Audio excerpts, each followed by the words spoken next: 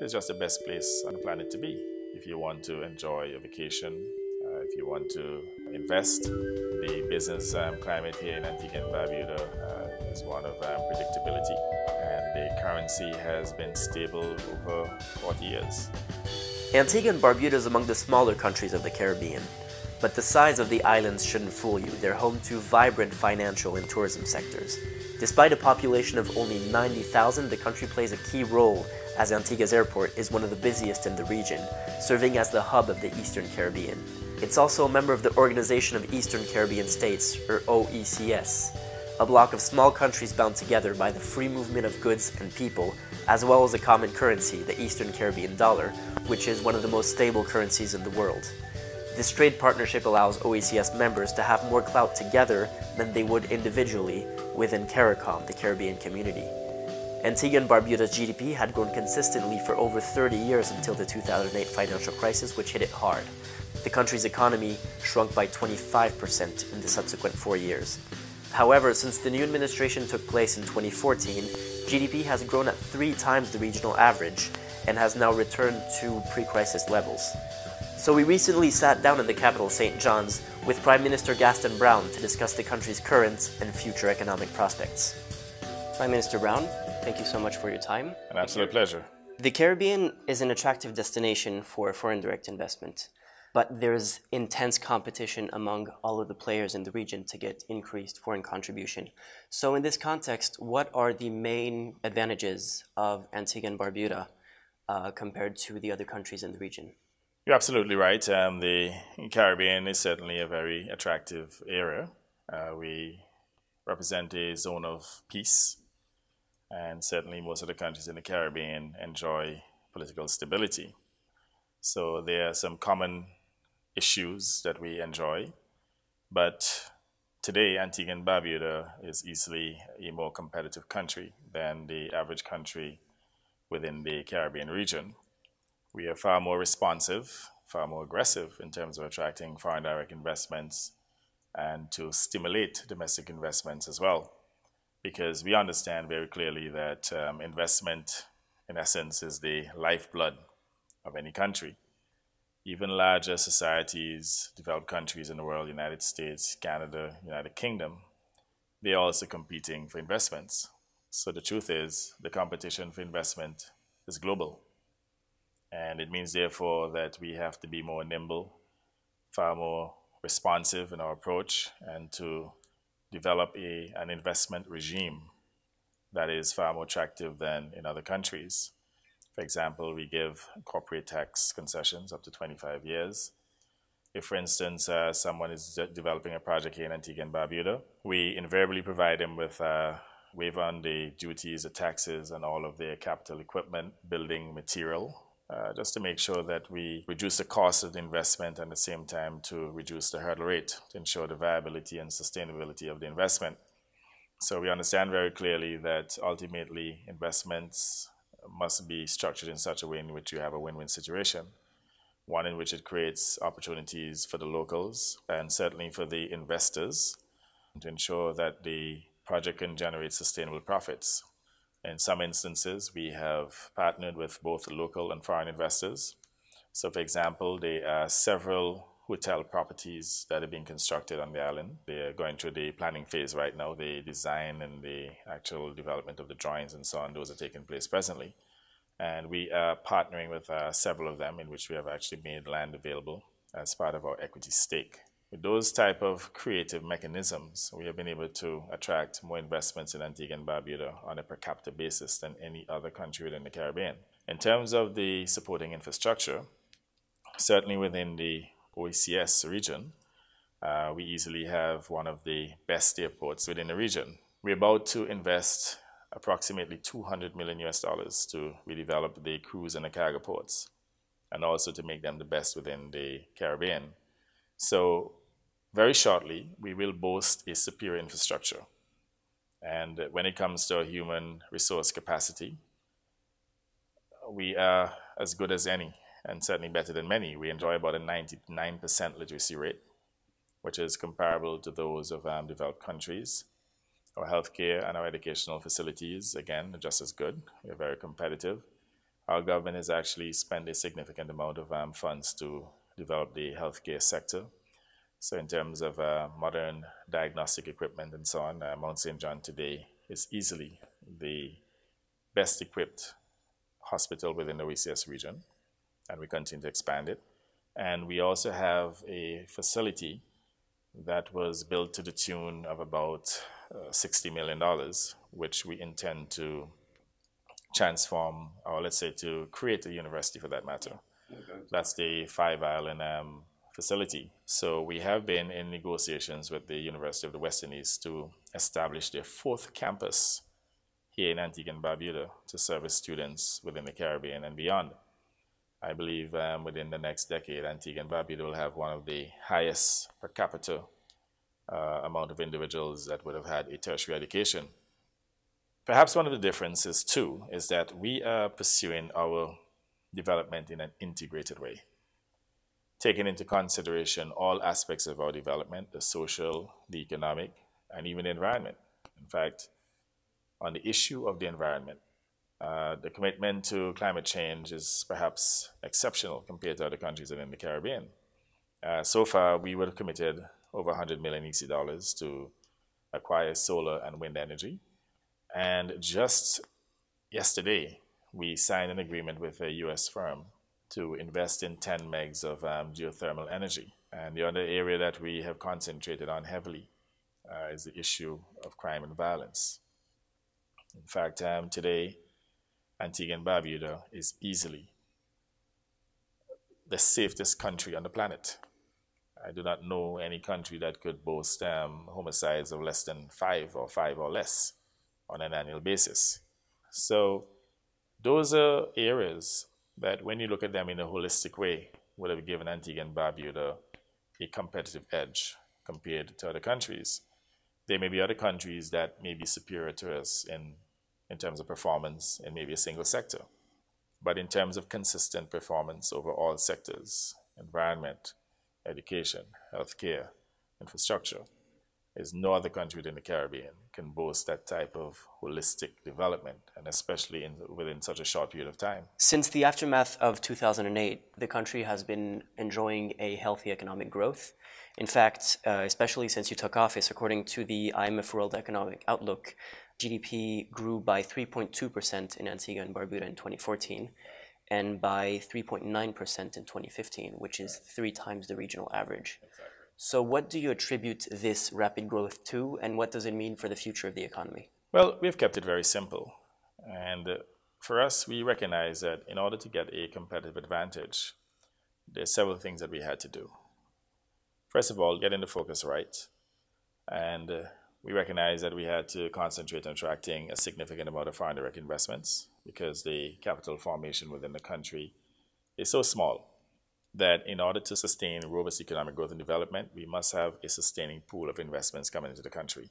The other push was to bring more tourists to the country. Initially, when we came to office 2 years ago, we were advised by the various stakeholders, to include the Antigua Hotel Association, that there would have been about a 12% decline in the amount of tourists coming to the country. And we had to move quickly last year in order to literally recover the reduction in the first half of 2015, which ordinarily would have been better than the second half. So that by the end of 2015, we literally exceeded the amounts that the amount of tourists who came to the country in 2014. Even in terms of the infrastructure, as we speak, we're presently expanding the Heritage Keep here, and we're also dredging so that by the end of this season, we'll be able to attract the Quantum class ships. In addition, we'll be building an additional pier, which will be able to accommodate the Oasis class ships, which in itself then will give us a competitive advantage above and beyond others who do not have the capacity to attract those ships. So for us, strategically, we have been projectizing our development. We do not believe in these long-term plans or with these econometric models, and and I'm not saying that long-term planning is not important, but you'd recognize that in order to achieve strategic advantage, then you have to be able to move pretty quickly. Governments do not generally move quickly, and that in itself has become a strategic advantage for Antigua and Barbuda. And we've been able to move quicker than the average government in the sense that we have demystified the planning process. So you came into office in 2014 after 10 years of Baldwin Spencer's governance. Correct. Your main objectives were to put the nation back to work, to fight crime, which you mentioned, to rebuild the economy and make Antigua and Barbuda an economic powerhouse in the Eastern Caribbean. Exactly. So you mentioned the reduction in crime as one of your major most significant achievements. What are your main priorities moving forward? Well, as you also confirmed, we have restored growth to the country. Between 2009 and 2011, under the former administration, the country lost 25% of its GDP. I mean, the country's economy was decimated. So it was really heavy lifting in order to stabilize the country in the first instance. I mean, we cannot resolve those issues overnight. It takes some time, but we're moving in the right direction, and it would have been the growth that we experienced during the past 2 years that would have ensured that people, well, first of all, expansion of the economy, government's revenues would have increased, more activities in the private sector, more job creation, to the extent that we have created about 3,000 jobs between the public and the private sectors within 2 years. And that in itself would have created a serious dent in the amount of unemployment within the country. So putting people to work was definitely a priority of my government and will be a priority until it is fully resolved. And I have no doubt that within the next 18 months we should be at a level of full employment based on the number of projects that will come on stream, I'd say within 2 years for sure. So well before the next general elections, we should be really at a stage where we can say that, look, not only have we stabilized the country's economy, but we have reduced taxes. In fact, we just eliminated personal income tax, and that is why we said to less taxes, more investments, more jobs. Even our transitioning into a green, climate-smart economy that is taking place. We had set a target to have at least a 20% reduction in our carbon footprint by 2019, and I'm absolutely confident that that will be exceeded. So if you look at it in the context of what we inherited, when we came to office in 2014, there was late payment in salaries and wages. Social Security payments were late. Several of our loans were delinquent. In fact, at least 30% of the country's loan stock was delinquent. It's only since we came to office that we brought the loan up to date, and we have been paying since. I mean, we've been working very hard for the advancement of the people of Antigua and Barbuda. We continue to prioritize the economic development of the country, while at the same time ensuring that the social aspects are not left behind. I just told you about the investments in education and healthcare.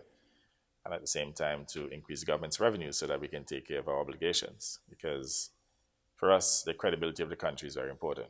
Tourism, speaking of employment, is the main driver of the economy, with 60% of GDP, more than half the jobs in the country, right. 40% of investment. You've made specific efforts since you came into office to diversify sources of tourism and of investment in tourism. Right.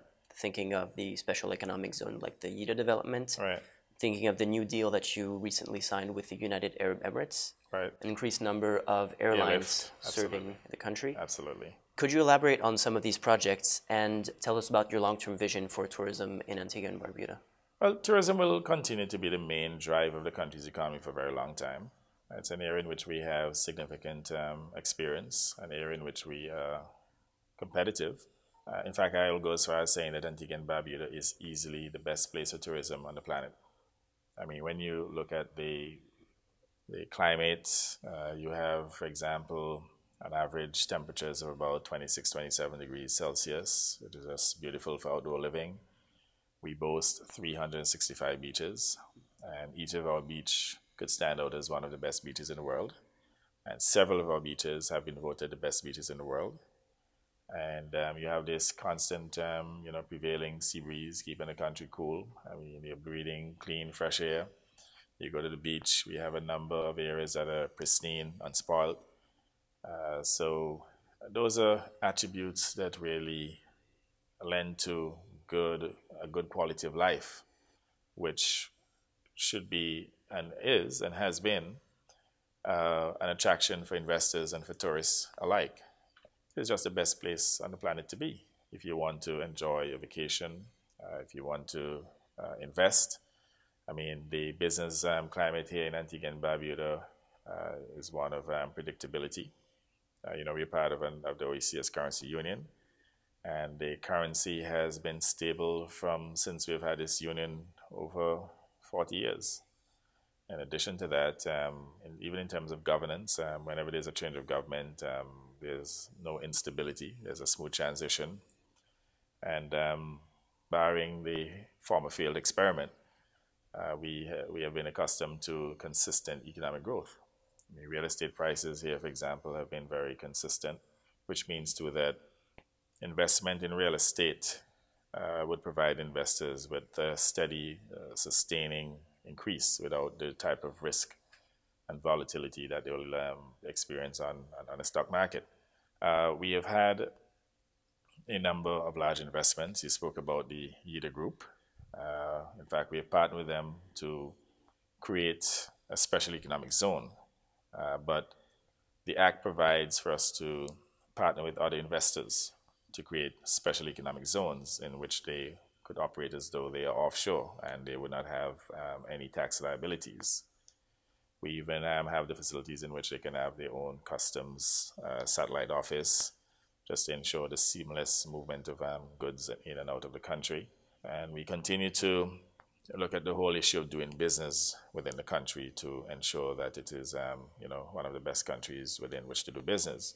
The World Bank has acknowledged that my government has made a significant amount of changes. But as they said, they have to allow for some time to see exactly how they work. And then within the near future, we will see, I believe, what will be a dramatic increase in the doing business ranking of Antigua and Barbuda. But on the other hand, speaking of doing business, Antigua and Barbuda has a very small workforce with a population of 90,000 people. Right. It has no natural resources to speak of, and it has very strong competition on banking and financial services in the region. So in that context, what are the specific sectors of the economy that you think show the most potential to grow and diversify the economy as is one of your main goals? And I do accept that we have a relatively small economy, a small country in terms of its population base, but interestingly, we are part of an OECS economic union. We're also part of the CARICOM community, which gives us a pool of labor. To the extent today, at least 50% of our country's population, I'd say, comprises of immigrants. To the extent Antigua and Barbuda today is a melting pot. And that in itself is a strength, in the sense that as we continue to attract investors to the country, our people are very embracing of individuals of different nationalities and ethnicities, so they do not have to worry about any form of discrimination. But again, in terms of diversification and other sectors for growth, the offshore sector is certainly one such sector, the offshore financial services sector. It's an area that we continue to seek to develop. I have to admit that we have had some difficulties. In fact, the most recent and perhaps what is clearly an existential threat now for the country is the issue of de-risking, in which it has become difficult now for some of these banks to maintain the corresponding banking relations. But it's an area in which we have significant experience and skills as well, an area in which we have been able to compete globally. But the politics of it is that when these offshore sectors grow too soon and too large, then there's almost this knee-jerk reaction that all offshore sectors and all offshore banks are to facilitate money laundering or tax evasion, and in many instances wrongfully so. I mean, we have argued that in the case of Antigua and Barbuda, I mean, we only have about $2 billion in assets. And when you look at it in terms of the global value of offshore financial services assets, they're in the trillions. So you're talking about what? Less than 0.01%, which is just insignificant. But yet still, the OECD countries, especially the United States, they continue to have the INSA reports and different reports in which they cite us for money laundering without any tangible evidence of it happening. In fact, the truth is, I mean, whereas they cite Antigua and Barbuda and other countries in the Caribbean to be tax havens, the biggest tax haven in the world is the United States. I mean, they have Wyoming, they have Delaware, Nevada, all those states that continue to facilitate, I would say, a number of activities in the offshore sector that we have outlawed many years ago. So the sector has some challenges, and they're probably maybe geopolitical challenges, but we continue nonetheless to press into expanding the sector to achieve a form of economic diversification. An area that we have actually ventured into 3 years ago, started by the former administration, as an area of CIP. That is Citizenship by Investment program, in which we are seeking to attract high net worth individuals to help us to invest in different sectors of the country's economy, to include not only tourism, but to include the offshore financial services sector in manufacturing, agriculture, etc. And at the same time, to get a cadre of individuals who have skills that can transfer to the country to further improve our competitiveness. That too, incidentally, has created some concerns, not necessarily real, by some of these OECD countries again. So I have to admit, our efforts to diversify, especially in services, has been met with some difficulties. You may be aware too that some years ago, under a previous Labour Party administration, we had diversified into gaming. And at one point, the country had a very thriving gaming industry. And the US decided to criminalize the operators, many of whom were citizens of the United States, to the extent that the industry was totally decimated. So whereas they're providing about 3,000-4,000 jobs at a time, today I do not think that the industry or the sector provides as much as 300 jobs. So the former Labour Party administration had taken the US to the WTO, and we won the case. But unfortunately, 13 years after the fact, the matter remains outstanding, to the extent that we have now decided to up the ante. The WTO provides us with the legal right to suspend US intellectual property until we recover the amounts outstanding, which is now in the region of $200 million US. We have tried to resolve the issue through diplomacy, but unfortunately, we have not made much progress. I mean, the offer that they have extended to us is paltry, and we're going through perhaps a final iteration of negotiations later this month. If that fails, then clearly we'll have to up the ante, go to Parliament and pass the necessary legislation to suspend the intellectual property rights of US artists, US corporations. So it's a very serious issue. So there are very few areas in which we could truly diversify the country's economy. As you said, small, we don't have a lot of options. I mean, some people speak about the issue of diversifying into agriculture, manufacturing. I mean, countries that rely on agriculture, they're very poor. They have low per capita incomes. So for us, agriculture is important from the standpoint of feeding ourselves, or the standpoint of food security. But in terms of the export potential of agriculture, it's basically non-existent in the sense that, one, we suffer from consistent droughts. In fact, for the last 3 years, we have had less than 30 inches of rain annually. For the last 3 years, we have had extreme droughts, to the extent that we have had to invest in 2 additional RO plants, reverse osmosis plants, within the last year. We installed one in February, and we bought another one that will be installed probably about October, November of this year, in order to ensure that we are fully sustainable based on our capacity to produce reverse osmosis water. And that is very expensive. I mean, reverse osmosis water is about 6 times more expensive than fresh water, groundwater, rainwater.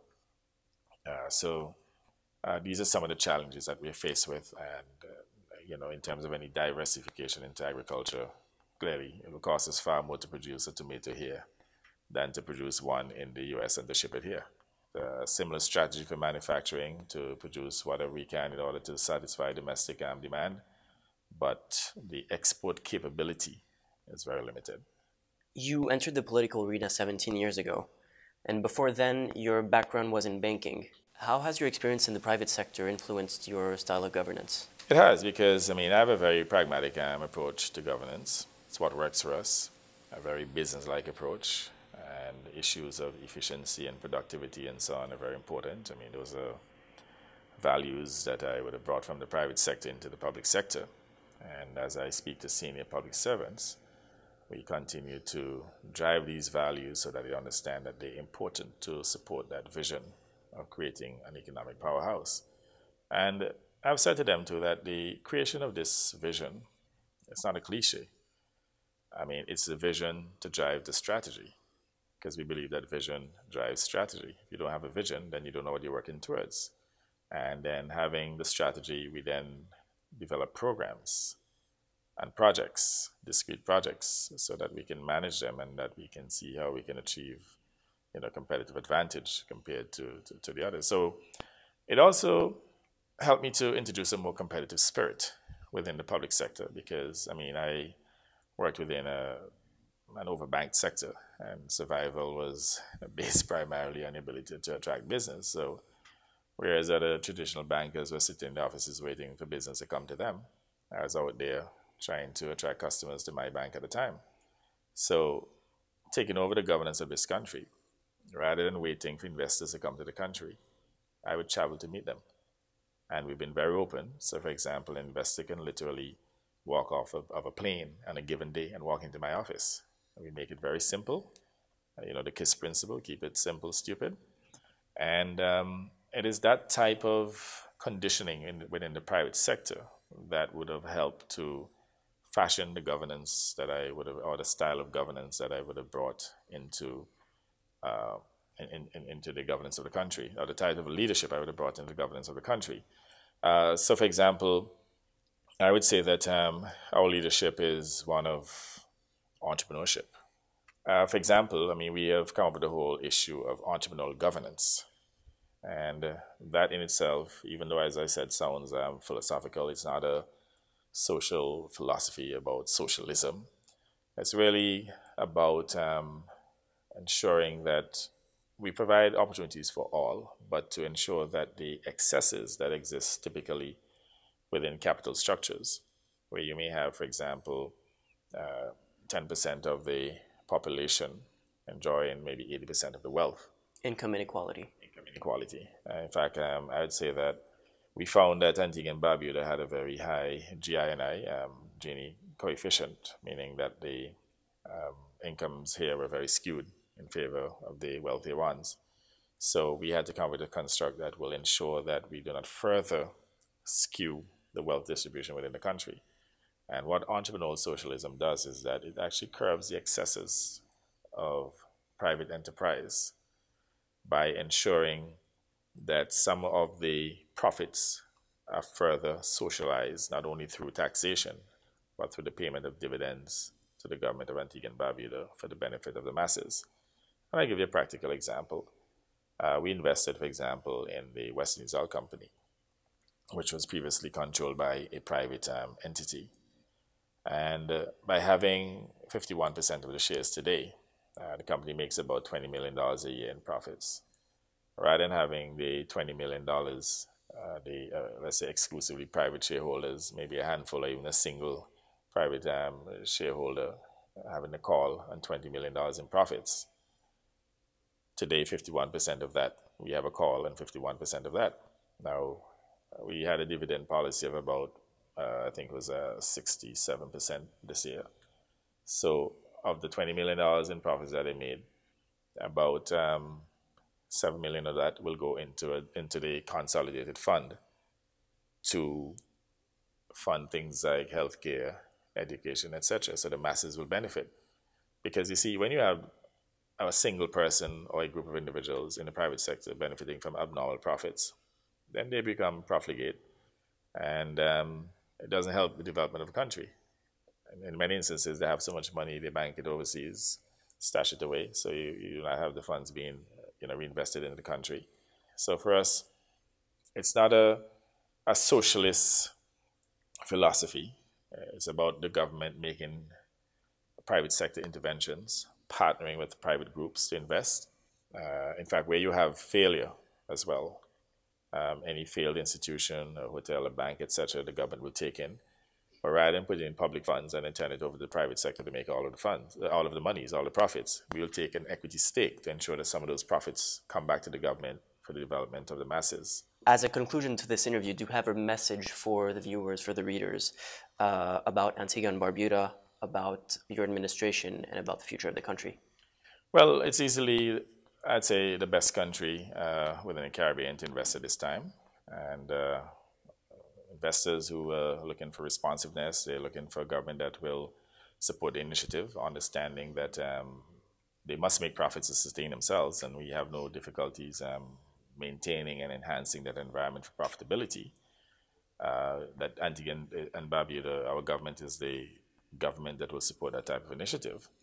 Also to, invite them as well to live in Antigua and Barbuda, if not permanently, at least to become residents of Antigua and Barbuda. They could become citizens of Antigua and Barbuda through our CIP program.